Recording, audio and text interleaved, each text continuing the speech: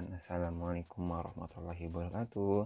My name is Raja Kusuma Wardana. I'm a student at Mercubuana University, majoring in accounting. In this video, I will describe 10 items or baby furniture that are here. Number 1, baby crib. Baby crib are used so that baby sleep comfortable and safely.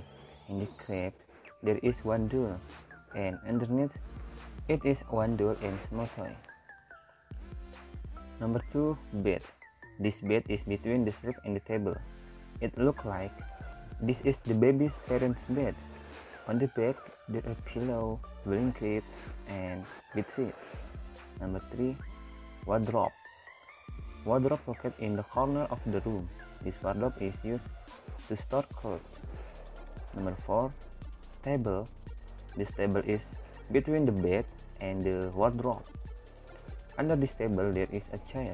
Then under this table there are comb, small mirror, tissue, and toys. On top of that there is a whiteboard, and above the whiteboard there is a small cupboard. Number 5, chair. The location of this chair is under the table. This chair be used to sit while looking at the mirror. Number 6, sleep light. The location of the sleep light is when the sleep in its function is to help you sleep more soundly. 7, baby table.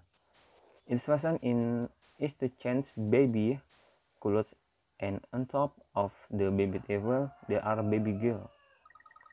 8, carpet.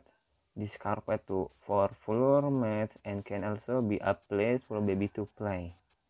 And number 9, pillows. Pillows are used to support to head to sleep, and these pillows are above the bed.